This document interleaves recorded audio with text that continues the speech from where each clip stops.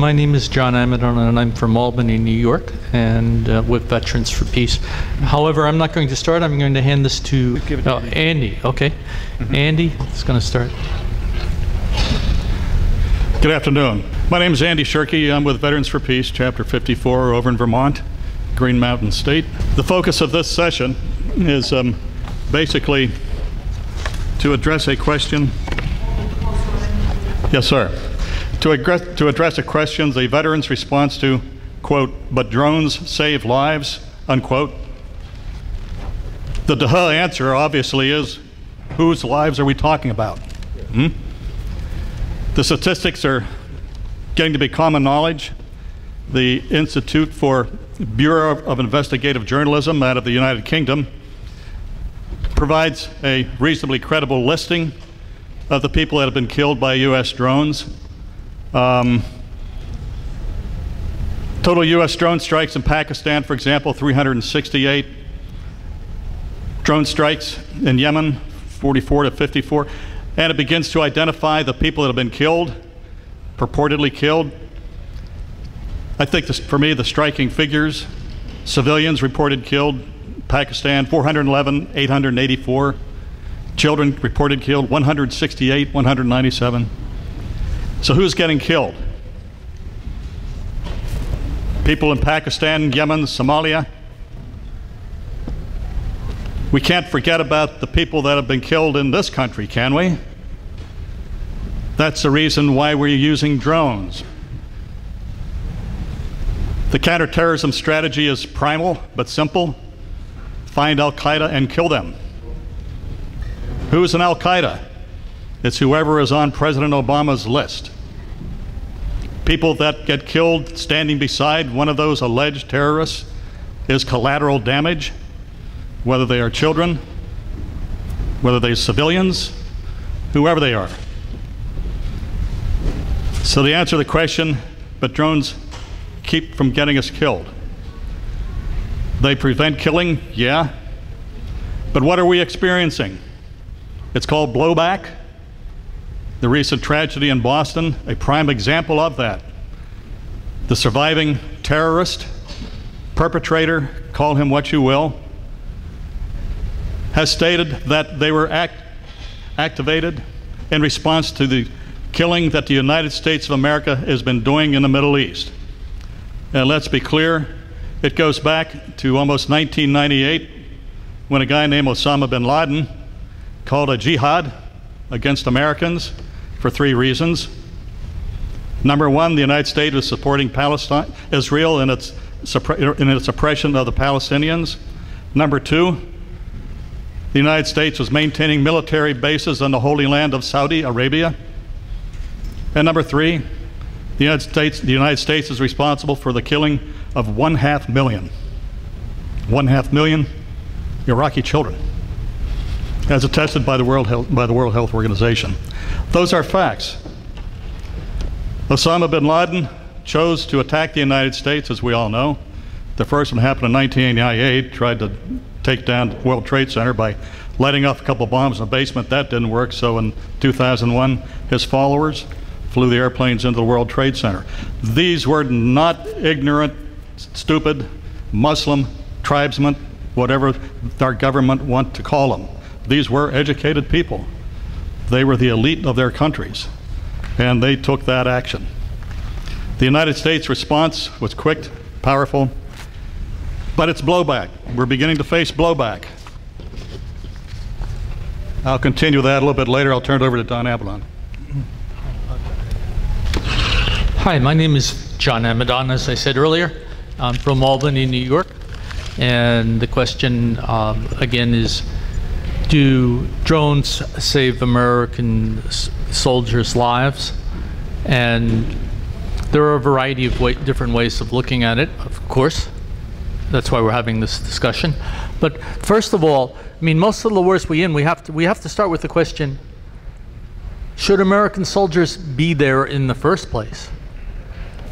And as we find out, as we go along from the war in Vietnam to the war in Iraq to Afghanistan, in most cases the answer is no. No, we should be utilizing the World Court and police systems, and not invading other nations to avenge attacks on us, which were perpetrated in the case of Osama bin Laden and a group of international terrorists. We know they were actually rogue CIA, trained by the CIA, funded, and then at some point turning against us. So,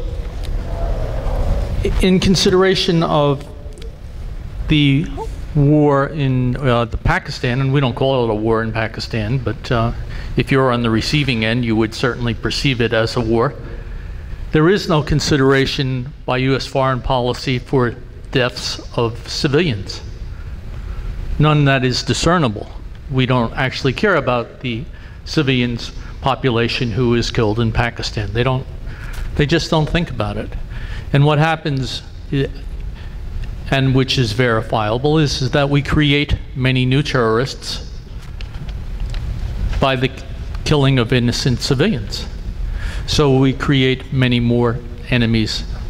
We, in effect, become our own worst recruiting tool for the opposition. And the net effect is that more and more soldiers are then exposed to dangers. We also have cases of blowback where the people we are actually training, such as the Afghani police force, at various times, individuals have turned on the American trainers, the American soldiers, and killed them. So there is that type of blowback. And when you start really doing an in-detailed analysis of the death of and who lives and who dies, I don't see any conclusive proof that any weapon system has ever saved any soldier's life, and that all weapons systems are used and perpetuate war and continue to create more and more deaths in whatever army you happen to be, whatever emperor you happen to be serving. Elliot? Elliot Adams, Veterans for Peace. I think the issue is very simple. Asymmetrical warfare, fourth generation warfare, or guerrilla warfare, whatever you call it, any other warfares which is not a battlefront warfare, we know is won and lost by winning hearts and minds, period. There's no other answer to it. We know that drones lose hearts and minds and lose wars. On the other hand, in this world we have of perpetual war, maybe that's a good thing. If they're trying to create perpetual war, which I think is very clearly the case, then drones are effective for creating perpetual war, because the more drones you set in, the more war you wind up with. I think there are some other arguments. If you heard President Obama talking about the bombing of the Boston Marathon, he said it was cowardly. That's something people believe in. Well, the fact of the matter is drones are a cowardly way of fighting a war. Now, frankly, I don't give a damn how you fight a war. It's all wrong. We should never fight any war. They're all bad. But I think there's an argument you can use. War is about money. I have told people, I was in infantry paratrooper in Vietnam, Japan, Korea, Alaska. I went out to Grenada after we attacked Grenada. I went and spent time in Gaza after Operation Cast Lead. I believe I do know something about war. And there are some things that are clear to me. War is not about conflict resolution. It does not resolve conflict. We know how to resolve conflict. War is not about national security. It does not create national security. We know how to create national security. And that leaves me saying, okay, so what is war about? Well, one thing I know about every single war I have participated in or I have studied is that a few people have made massive amount of monies or got massive amount of power. And I would argue that if that is the one consistent outcome, why do we refuse to ask whether that could not be the cause? There's a vast amount of money in war. War is just incredibly profitable. Throughout the history, you know, all the rubber barons got to start during the Civil War. Throughout history, our barons have made money from war and continue to make money from war. And I would argue that the reason they use drones is because they perpetuate war. And I want to say one other thing about the ineffectiveness of drones. If you aren't trying to win hearts and minds and you're trying to occupy territory, you can't occupy territory with drones. If you're trying to get resources, you can't get resources with drones. If whatever you're trying to do with a land warfare, you can't do with drones. So they're a totally ineffective weapon. I think they create more enemies than they eliminate, but they are effective for creating perpetual war. And we're just given like a 3-minute riff to start with. Sounds good. Have you riffed? You're up. Well, I think I'll tag on to what John was saying about these drones creating more enemies for us. I mean, as he mentioned, more Americans have been killed by Afghan soldiers who've turned their weapons on American soldiers that were the trainers than the Taliban killed or Al-Qaeda killed last year in Afghanistan.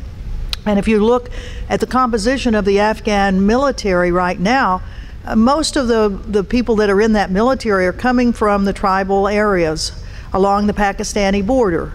And the Pakistani border, Afghan border, is a very fluid border. And the people they're all part of the same family. And so we're killing their families. Those young men are joining the Afghan military, usually at the behest of one of the warlords who will be taking power probably by 2015.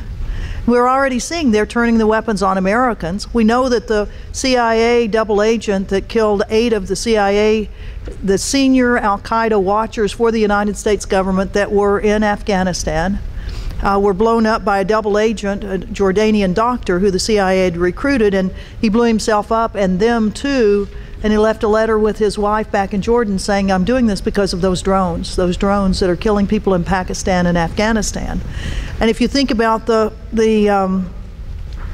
Times Square 2 years ago, where a Pakistani American almost blew up part of Times Square because he drove his station wagon filled with explosives in and parked it, and if it hadn't been for a vigilant hot dog salesman who spotted a car that wasn't supposed to be there, and the police came over and saw it and got it out of there, part of Times Square would have been blown up. And that young Pakistani American said it's because of the drones.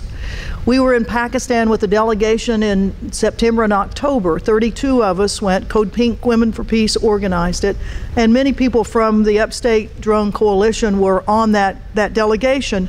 And we met with families of Pakistanis whose family members have been killed.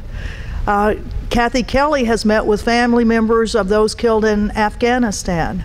We're going to be taking a delegation into Yemen to talk with the families of people who've been killed in Yemen. We know that the blowback toward the United States by people who despise and hate us, and it's not for our beliefs, as our former president said, it's because what we do to them. What we do to them, that we kill them with impunity, and the U.S. government thinks the U.S. government can get away with anything. And we're seeing very easily that it doesn't. And our job is to try, for our own national security, is to prevent the use of these weapon systems that are having this effect. And as Elliot says, that the main thing is that we are in perpetual state of war, and until that ends, the United States will be a target for many people of the world. Thank you.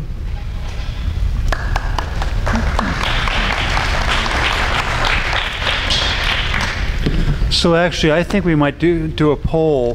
One option is we could have a conversation amongst ourselves that you can listen into, or the other is we can start entertaining questions. Which way would you guys like to go? Questions? Yeah, go ahead. Please. Please, go ahead. Yeah. Jim. Well, we talked about war. Let me have you have the microphone because people want to be able to hear what your question is. We've talked about war here, and it's a well-known phrase that the first casualty in war is the truth. And I got in here too late to see. This is Andy. What I heard you mentioning that the terrorists that were alleged to have perpetrated the We need a little higher volume, and can you get to your question? 9/11 attack were were the most intelligent in there. Well, the question is, coming from this issue of the first casualty of war is the truth, is that the truth apparently is still not established. I don't know what it is, but I know that those researchers, independent researchers who have studied the collapse of those buildings, have found evidence that conflicts with the official account. And I think that it's incumbent upon us to make ourselves aware of those observations of these people, architects and engineers for 9/11 Truth, and Dr. David Ray Griffin and his books, and to really analyze this thing and to try to establish the truth. So. Okay. I'm not sure there was a question in there. Do we have another question? Come on up as you need be, so we can hear you. Would you like to address that? Yeah, I would like to acknowledge what you're saying. I would like to acknowledge what you're saying. I totally agree with you. I think we do not have, the American public has not been given any sort of the real answer to what happened on 9/11, and that pitiful little congressional inquiry onto it is a joke done by the Bush administration. So I think it is very important for us to be, any way we can, to keep poking at it until finally the truth emerges. Thank you. Thanks, Dan.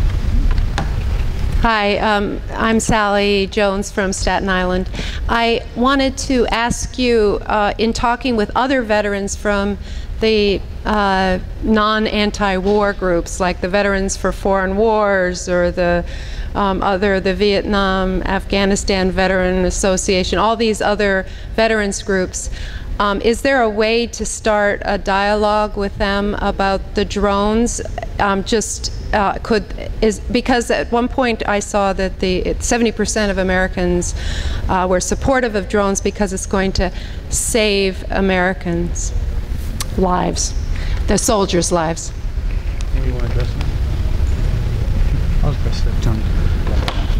You know, honestly,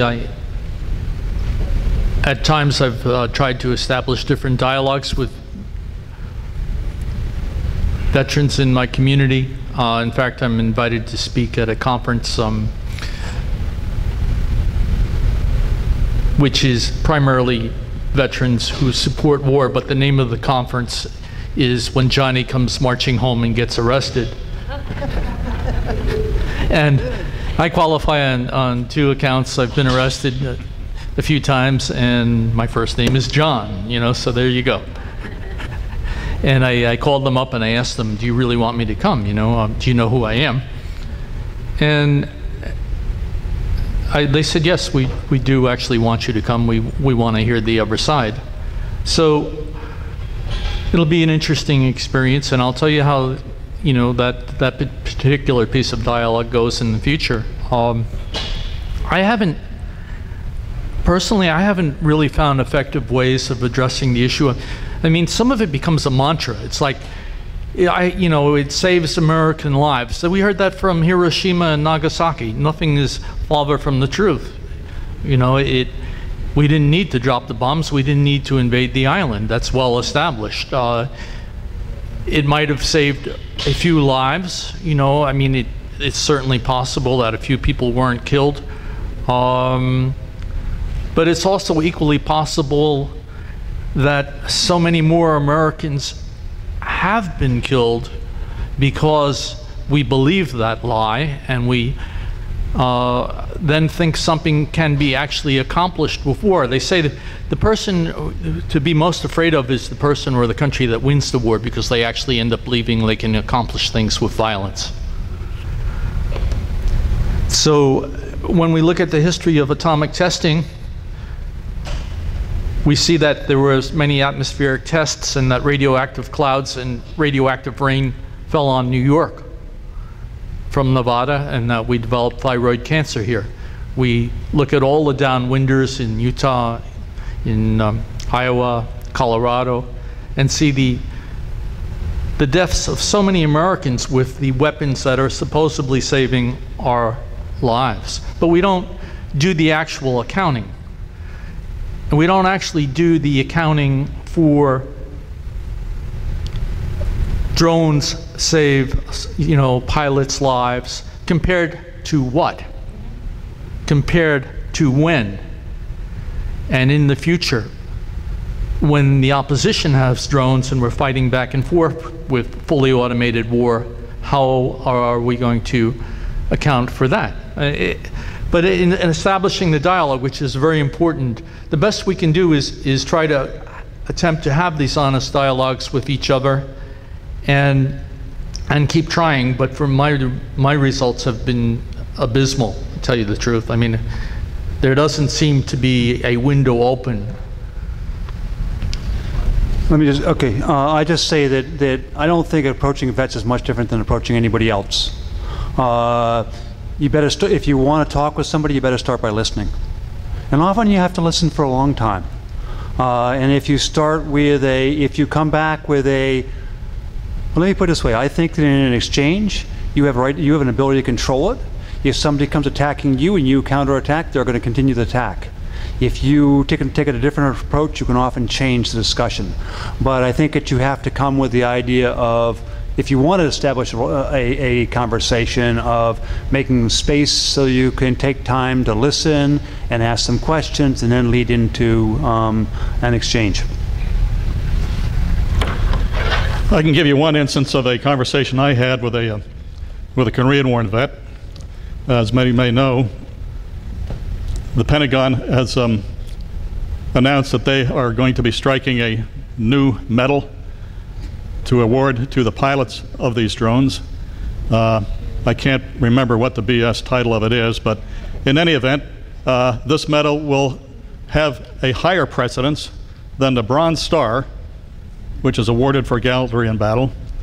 And the response of this one veteran was, WTF, they're going to give a medal for this guy sitting in the bunker someplace killing people when I'm out there having my rear end shot at?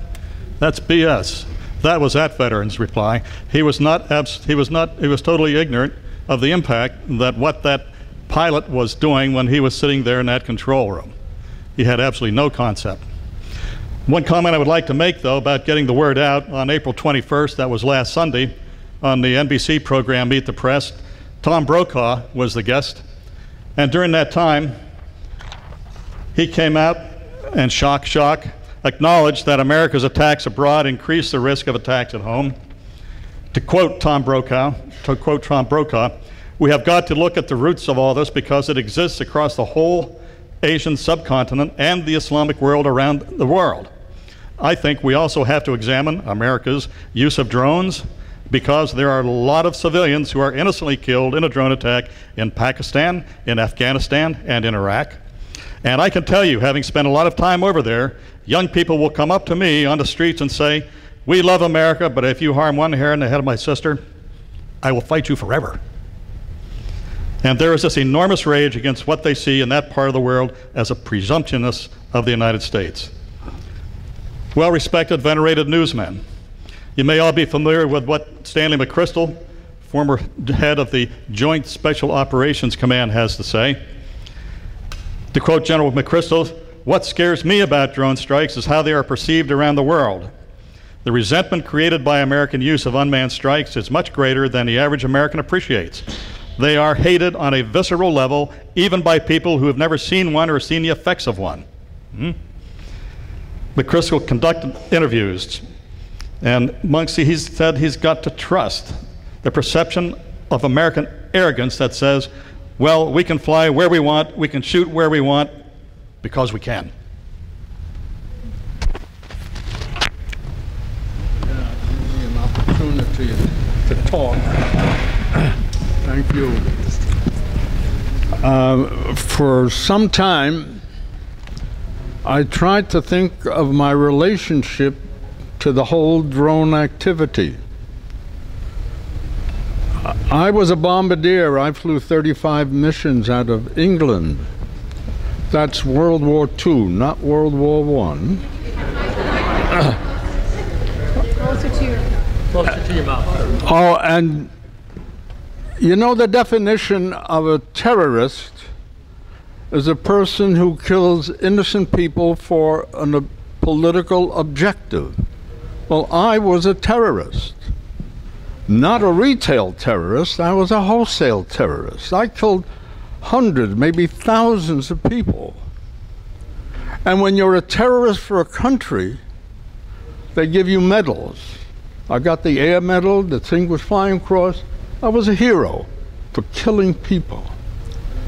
When we flew, we killed lots of civilians. Even when we went to military targets, you couldn't send 100 B-17 planes to drop bombs on a target without spreading it to a large area.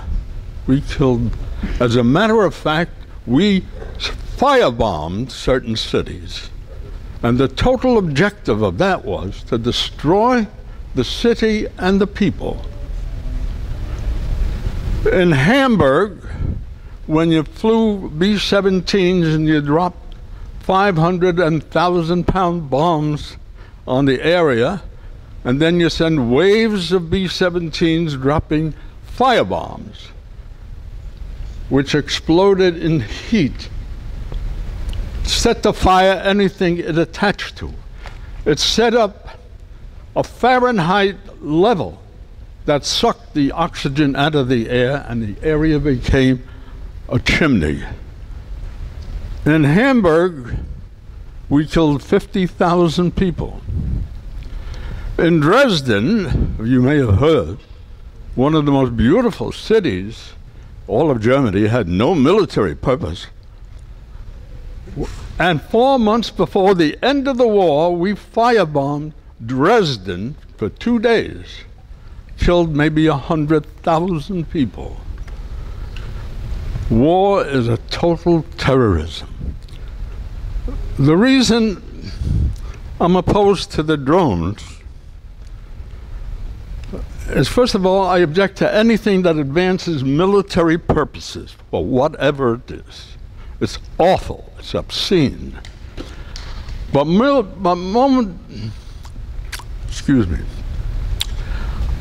But also, it started to make me think of how the American public will regard the drones, being as antiseptic as it is, to make it more acceptable to wage war.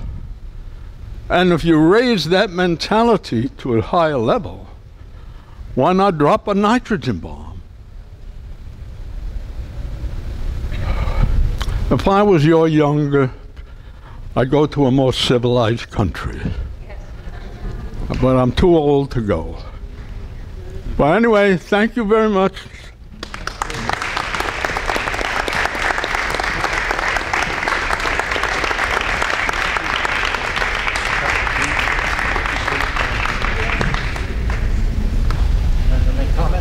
Oh, I thought you wanted to, I thought you had your hand up before. My name is Chuck High, and I'm also a Veterans for Peace, serving in the Vietnam War. You know, when these wars started up, and how they transpired, it seemed like there was nothing but incompetence on the military's standpoint. And I'm wondering if ability to actually understand the wars that we're in and to deal with it accordingly. And so I'd like your comments a little bit about, you know, maybe whether the drone is actually a sign of our lack of real understanding of the world, and it's just motivation. The motivation for it is just corporate greed, and the military is like out of the picture as far as deciding about this stuff. It's almost as if, you know, I don't know. It's so bizarre in my mind that it's beyond my understanding. So I'm wondering if you could just give your assessment of that under that context, anyway. Who wants to go back? I'd like to address your question. In 1956, I raised my right hand, and I swore that I would support and defend the Constitution of the United States against all enemies, foreign and domestic. I fear for the Republic. The Constitution is under assault. The concentration of power in the executive branch is becoming more and more onerous. In 1973, Richard Nixon on the White House tapes was heard saying, if the President of the United States does it, it's not illegal. Henry Kissinger in 2009, as reported by a leak on WikiLeaks, in a conversation with the Turkish ambassador, is saying, the illegal we can do right away. Breaking the Constitution takes a little bit longer. That is the kind of mindset that has begun to envelop the government of this country. It is driven by money. It is driven by power. The Constitution is helpless. The presidents of this country, aided and abetted by their venal compatriots in the Congress, are selling this Constitution down the river. I must do something, whatever I can, to keep that from happening.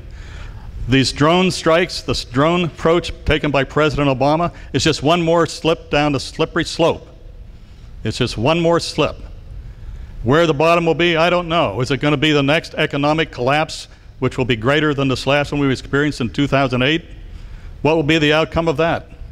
Is the government going to take over, going to declare martial law? People who oppose the government, what are they going to become? Are they going to move from that file out in Utah from being a dissident to being a terrorist? What will the government do? The rule of law will no longer prevail. The Constitution, the supreme law of the land, will no longer prevail. This government has been breaking the treaties it's entered into since God knows when. 1970, the Nuclear Non-Proliferation Treaty. Forget it.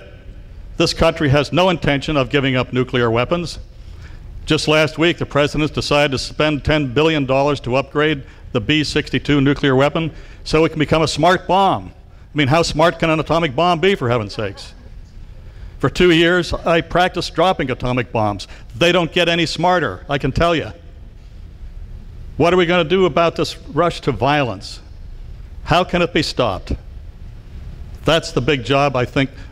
We, in the peace movement, we have to make people aware of where this country has been going for quite some time. We have got to do something to stop it.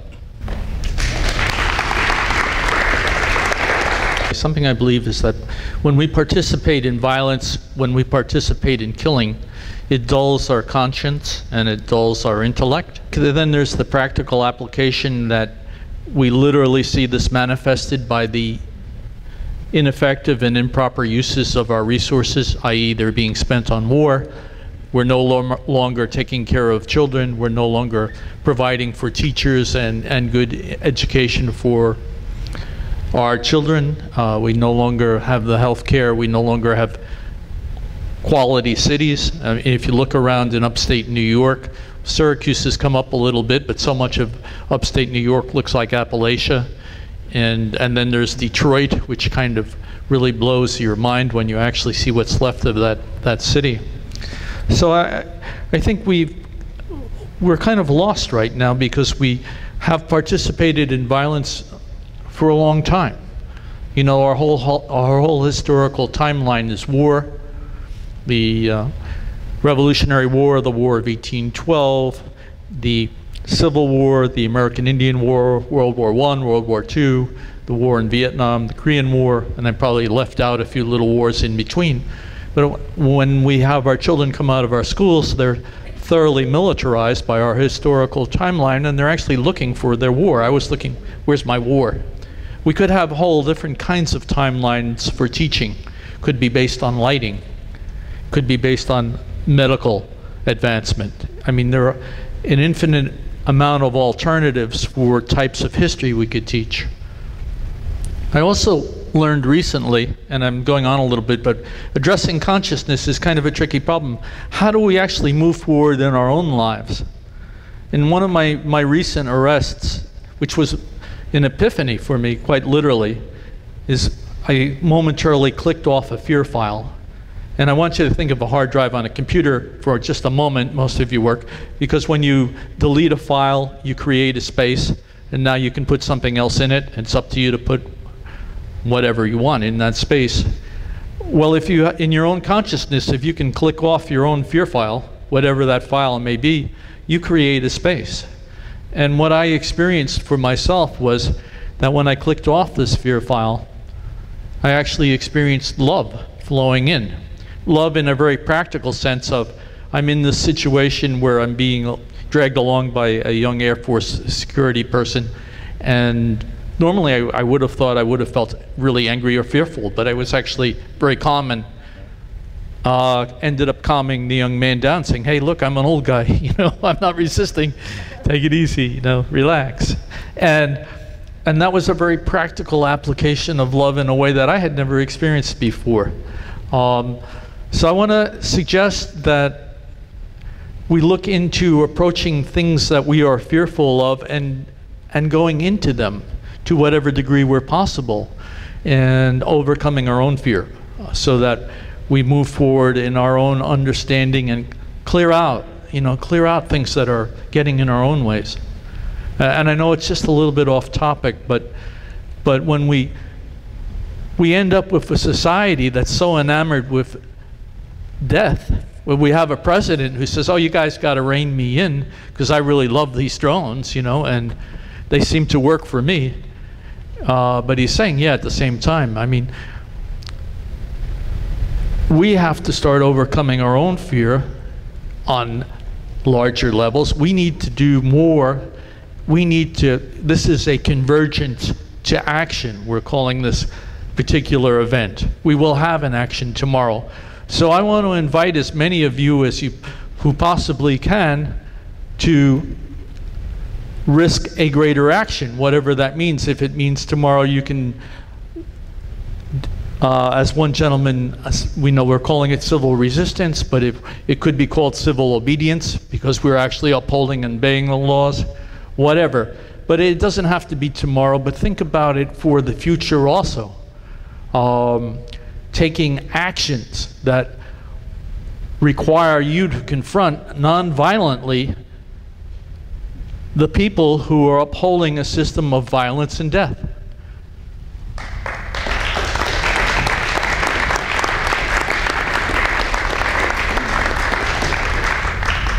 I just want to answer, Annie posed some very good questions like where do we go, how far down do we go with the system, at what time do we quit becoming more and more militarized? And for me the answer is very, very simple. We will keep militarizing until we the people say no more. We will keep going into a higher concentration of wealth until 90% have 0.5% or whatever it is put together. It'll keep getting worse and worse until the people say no more. And this history of this country has been absolutely clear that the power holders will keep pushing as hard and as fast as they can, and it only stops when the people rise up and say no more.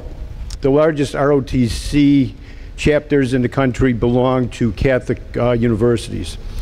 And I'm a alumnus of Niagara University. And I had a couple years of going back and forth with letters to the president of the college because I said it's a scandal that a university whose founder was Jesus Christ, who showed the most perfect example of perfect love and non-retaliation to his murderers, that you allow ROTC onto campus.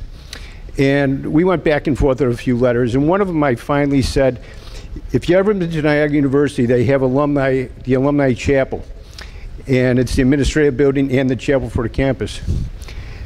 In the basement of that is the ROTC office. And I said to him, how can you celebrate the sacrifice in the Mass and celebrate God's greatest gift of love, and underneath you train people to kill others and break things? And his answer to me was, we don't teach them to kill people and break things, we teach them leadership. This July is the 30th anniversary of the Seneca Women's Peace Encampment. So we bought the land next to that Seneca Army Depot that was deploying cruise and Pershing missiles to well, certainly to London and probably other places in Europe. And so let's see, summer of '83, I think summer of '84, the largest population we had there on the land that we bought.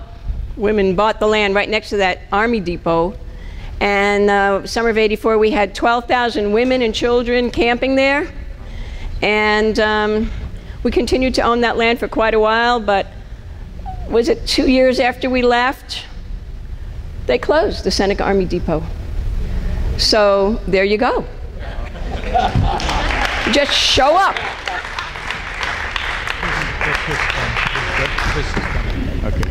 Chris. Can I mention Yes, what please Nick do. said?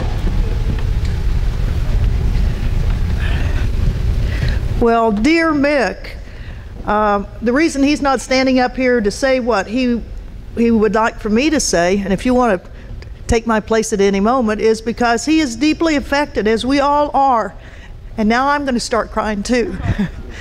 No, what he was saying, we've got to talk about the costs to not only the people that we're killing, but the ones that are doing the killing, the cost to our young men and women. And what Mick is talking about specifically are the number of suicides that we're having of our own veterans now. You know, over 18 a day are committing suicide, 18 a day. And Mick just mentioned he was in Vietnam for 5 years. He was a crypto-linguist. He listened in on the North Vietnamese, what they were talking, pardon? North Vietnamese MiG pilots and ground controllers. The North Vietnamese MiG pilots and ground controllers. And he said, I knew them. I knew them. I knew that they were people. I listened to them as they talked. So, as they died. So he said, you know, I've got a lot of demons myself. I mean, we all do. We all do. And this whole issue of people that are serving the country.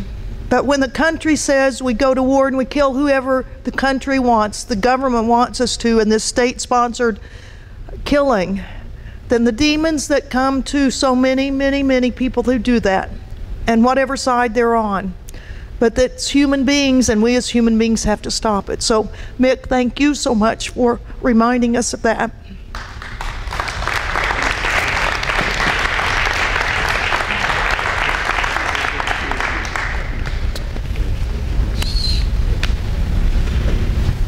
My name is Chris Antall. I'm a Unitarian Universalist minister. Also had the opportunity to serve as a military chaplain in Afghanistan. I came back last month. I spent 21 weeks living under drones. In the course of carrying out my duties as a chaplain, I performed more than 60 religious services, counseled hundreds of soldiers. I helped put 18 caskets on a plane as part of dignified transfer ceremonies. And probably 25% of those were deaths by suicide. So one of the realities that became very evident to me was what we are now calling moral injury. And a moral injury has been defined well in several books, is a betrayal of what's right. So in the context of this workshop, talking about the lives of soldiers and service members, and to the extent that drones can save those lives, I can only speak from my personal experience and the kind of moral anguish that I experienced during my 21 weeks living under drones, seeing them launch and land, most of them unarmed, but many of them armed, and seeing them leave with Hellfire missiles and come back without them, and wondering where they landed and who they killed. And our soldiers and service members are connected to the internet, are very aware of reports that are made public. And I know that even for myself, I read the report from Stanford University and the New York University Law School. It came out online, Living Under Drones. It was released the month I arrived in theater. So I'm wrestling with that information and the reality of being on the ground. And that is a soul wound. And that is a moral injury. So I know as a chaplain, when I came back and I was given the medical assessment at Fort Bliss, and they asked, did you experience any injuries in Afghanistan? I said, yes, I have a moral injury. And I think that it's true for many of our service members. I'm proud of my service, and I'm proud of the men and women who serve. And most of the service members I've worked with joined up out of a sense of duty and motivated by values like honor and service. And when we execute our wars in a way that betrays some of the core values that we pledge to put our lives on the line for, that hurts. It hurts me, and it hurts many of the soldiers that I worked with. So I can only speak these things as a civilian. I don't speak on behalf of the Department of Defense, but I share them from my experience. And he has now received a general officer letter of reprimand for telling the truth. Yeah. And he, in response, wrote a prayer. I wrote this in Kandahar 3 days before Veterans Day, and I included it in my liturgy on Sunday, November 11th, when I preached to my congregation that morning. And it's called a Veterans Day Confession for America. And in fact, it's written for all of you and us. On this Veterans Day, let us confess our sins before God and neighbor. Most merciful God, we confess we have sinned against you in thought, word, and deed, by what we have done and what we have left undone. We have become people of the lie, out to tame the frontier wilderness, while the beast within lurks hidden in shadow, paralyzing us in a perpetual state of denial. We have made war entertainment, enjoying box seats in the carnival of death, consuming violence, turning tragedy into games, raising our children to kill without remorse.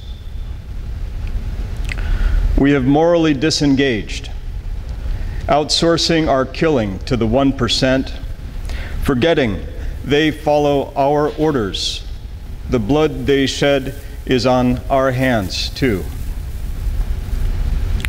We have insulated ourselves from the painful truths veterans carry. Our bumper magnets proclaim, support our troops. But for too many, suicide is the only panacea. Our insulation is their isolation. We have made our veterans into false idols, blood sacrifice on the national altar of war. Parades and medals perpetuate the hero myth, glorifying those who kill and die on our behalf. We have betrayed the dead, saying they will never be forgotten. Yet how many among us can name a single war casualty of the past decade? We have sanitized killing and condoned extrajudicial assassinations, death by remote control, war made easy without due process, protecting ourselves from the human cost. We have deceived ourselves, saying Americans do not kill civilians, terrorists do, denying the colossal misery our wars inflict on the innocent. The national closet bursts with skeletons. And we have abandoned our Afghan allies, luring them in with promises of safety and security, then failing to follow through with promises made, using them and leaving them to an almost certain death. Almighty God, on this Veterans Day, help us turn from this wayward path. Deliver us from indifference, callousness, and self-deception. Fill us with compassion for all who bear the burdens of our wars. Grant us the courage to pay attention, to stay engaged, so we may listen without judgment, restore integrity, accept responsibility, keep promises, and give honor to whomever honor is due.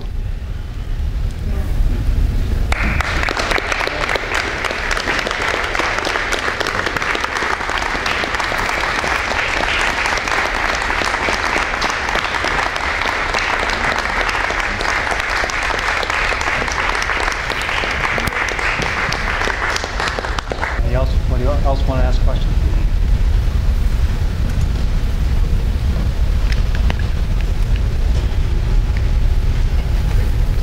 I haven't spoken up at anything. I've been holding my tongue, but I did want to propose a solution that we do recognize how rotten our government is, how corrupt, how evil. And the solution I'm proposing is that we begin as a people imagining a peaceful American spring in the tradition of Arab Springs, in which the people do ceremoniously withdraw their consent from the current government and along with it the current economic system. And we begin now developing the alternative to switch to. We don't need the same three-party, three houses, two houses of Congress and all that crap. We can have a direct democracy. Everybody can interact with a laptop or a tablet, and we can have direct democracy. Earlier, Margaret Flowers and Kevin Zeese were kidding around about naming an alternative cabinet. I think we should begin considering who the people should be of our new government. Online, I have a list of my favorite 100, but you can come up with your own. One thing I haven't done yet is I haven't fleshed out a website. I did purchase the name. I bought the name, peacefulrevolution.us. And what I would imagine is that people put down their complaints about the way things are, and we begin thinking as a people what it would be like after the revolution. Thanks.